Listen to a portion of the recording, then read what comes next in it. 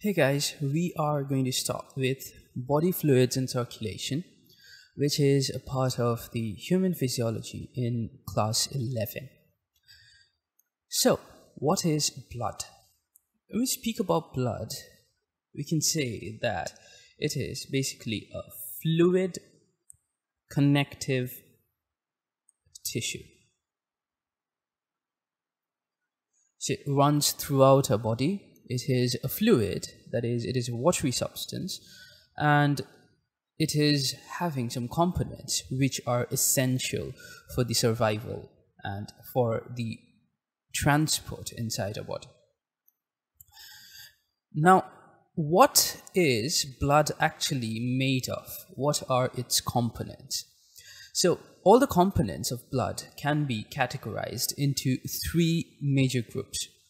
So the first one is fluid matrix. The second one is plasma, which is actually the fluid part. And the third one is or are the formed elements. Now, the formed elements, these are all the cellular components. Cellular components. So, these are the major components throughout the blood. Now, if we take a deeper dive and look into the components, now let's say you take blood from someone and you use a machine called a centrifuge that spins the blood at high speed, and the components are separated according to their weight or density. Now, the yellow part that you can see over here, the yellow part, this is the fluid part or the plasma. Right?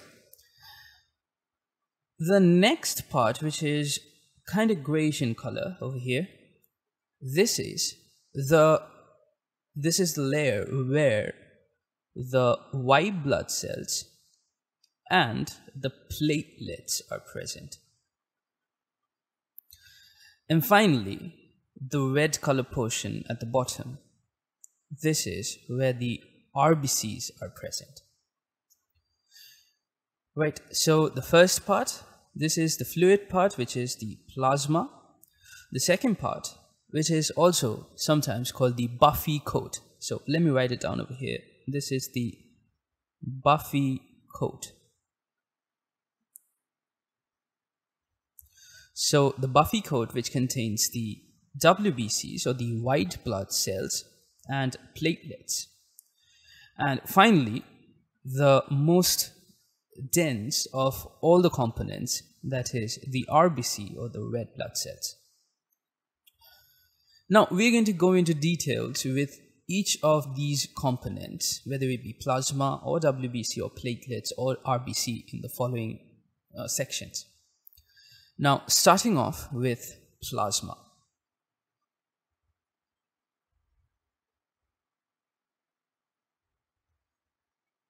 So, like I said, the plasma, it is a straw-colored fluid which constitutes nearly about 55% of the whole blood. And 90 to 92% of this plasma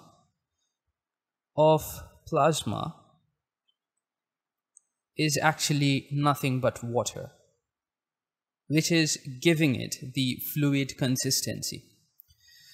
And apart from water, the 6 to 8% that is remaining of plasma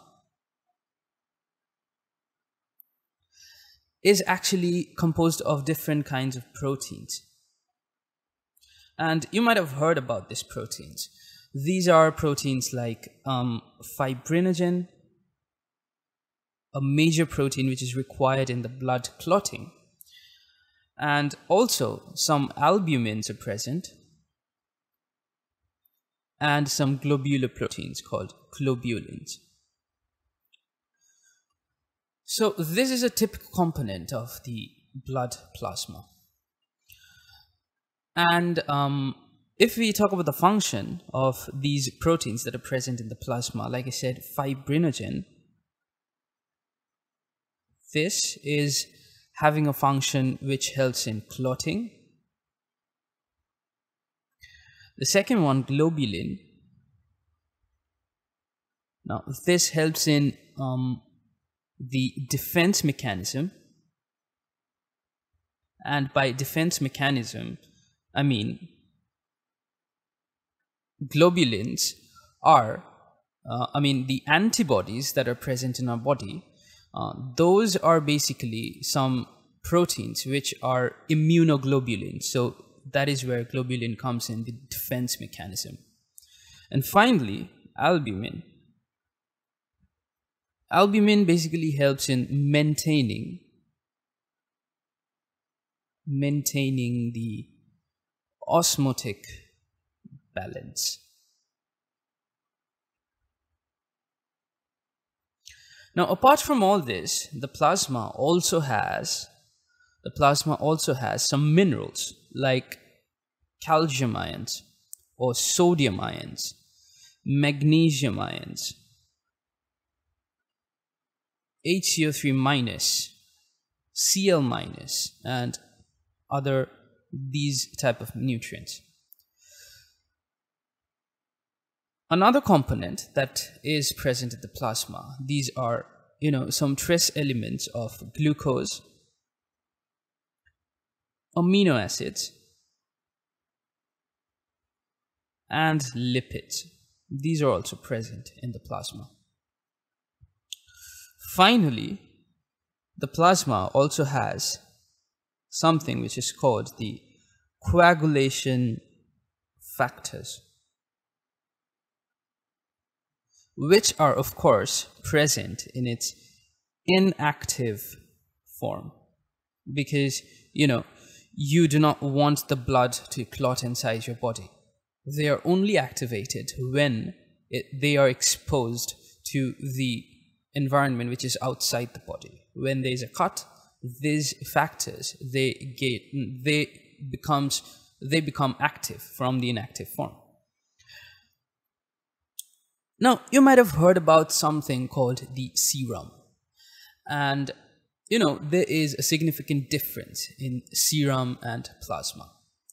So if we simplify that, if we do not go into a lot of details, basically what serum is nothing but if you take the plasma and you eliminate the clotting factors. Eliminate the clotting factors and you get the serum. So serum is plasma minus the clotting factors. So this was all about the plasma.